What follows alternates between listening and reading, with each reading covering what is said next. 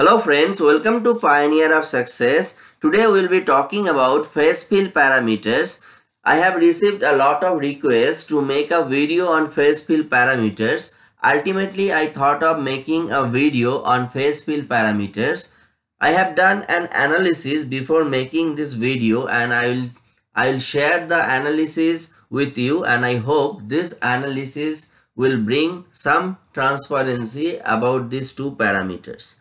We'll talk about how exactly those parameters can guide your stability or accuracy of the model, because sometimes your simulation may be stable, it is running, but that doesn't mean that you are getting an accurate solution. So you have to make a balance between the accuracy and the stability of the solution, and that is why two-phase flow problems are a bit complicated.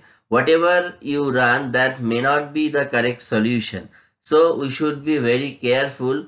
After doing every simulation, we should validate against experimental observations or previous reports. So those are the rule of thumbs. Now I will share a presentation with you which I have actually prepared from the available data. All the data or most of the data have been taken from COMSOL itself. There are various sources. They have put in those information to various sources. So I have collected them.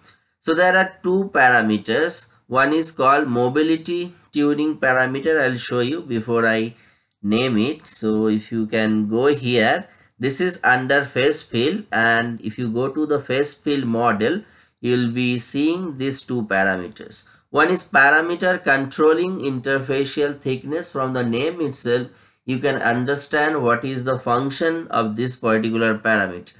And the other is mobility tuning parameter. So I have jotted down these two. So the first one is this one is mobility tuning parameter, and this one is the parameter controlling interfacial thickness. So the rule of thumb, as per the COMSOL, what they are saying, this parameter has to be, or it could be, half of the H max, where H max is the maximum mesh element size. And this particular parameter controls the thickness. So if you take it a very high value, then your interface will be diffusive and you may actually miss the information what is happening at the interface. So sometimes, suppose you are studying some hydrodynamic instability, in that cases, seeing through the interface is very important. Your interface should be sharp enough to observe the phenomenon. In those cases, it is recommended that you should use a small value of the epsilon. Now, what does this small means? Because when we say small, it becomes qualitative. So the idea is you calculate this 0.5 into H max. If you are trying to get a very sharp interface, then put a value which is lower than this 0.5 H max.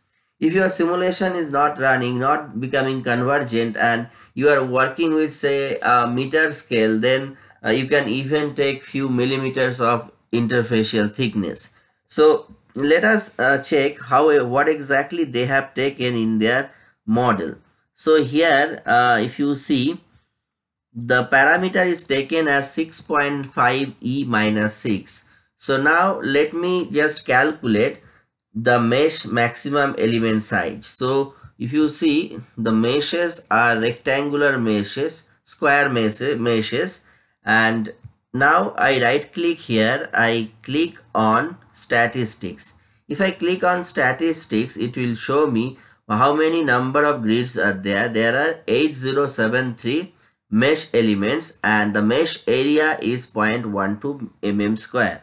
So let me calculate. So I have taken the calculator. So I have 0.12 divided, this is the,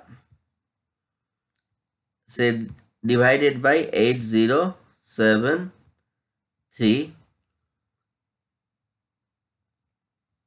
and we need to do a square root of this. So it is becoming around 4.12 4e minus 7. So each element is approximately equal to 4e minus 7, and half of that would be this.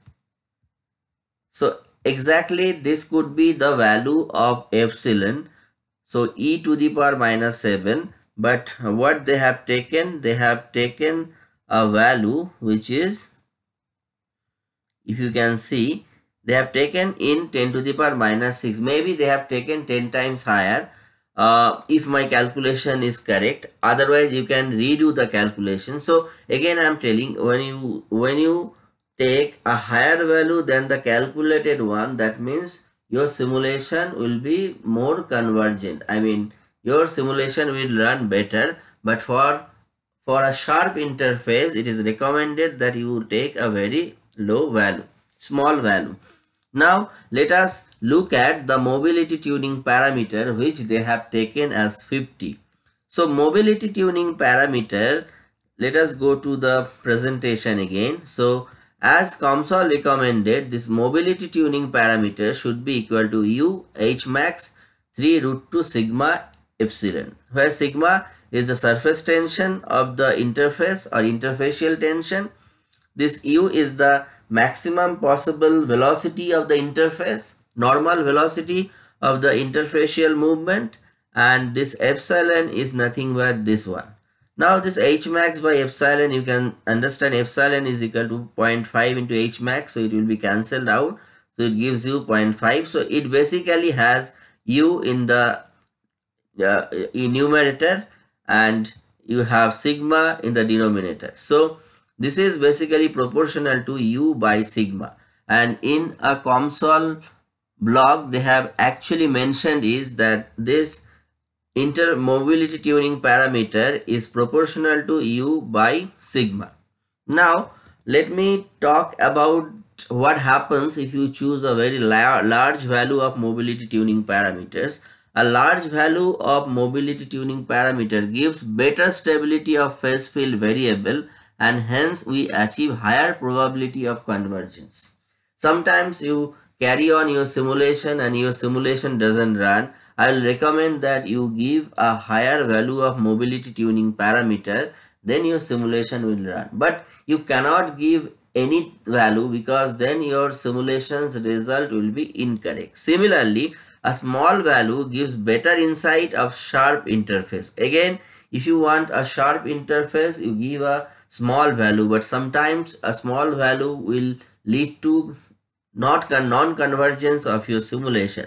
So again and again I am telling you, may have to play around with these two parameters, and then you have to set your simulation. You need to see that for a desired range of parametric values your simulation is running. At the same time, it should be validated against the available results. Then you can be sure, okay, your simulation is correct. Now I have also calculated this value. As we have seen in the capillary rise example, the mobility tuning parameter value they have taken as 50. So I have jotted down the parameters. So in capillary rise, they are working with water air system. So the surface tension is 0.07.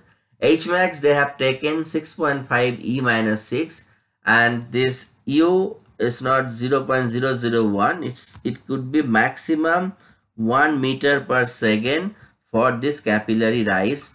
How can I understand this is maximum? Because let me show you. So this is the,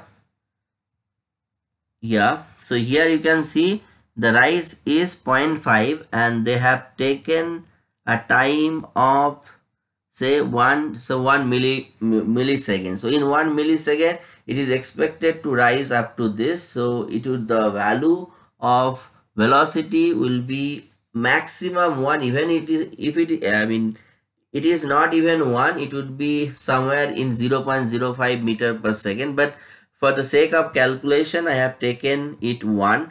So if the velocity is 1, I have put all the values. So the mobility tuning parameter is coming as 6.73. If I reduce it by half, that means 0.05, then the mobility tuning parameter will become 3. So this calculation says the mobility tuning parameter is 326, but they have actually taken the parameter as 50, and that is why the simulation runs very nicely. So whatever they suggest, they also not follow the exact same law because of the convergence. So it is better to play around with the parameters again and again, I'm telling, and then decide on the factors. Thank you. I hope this video was helpful.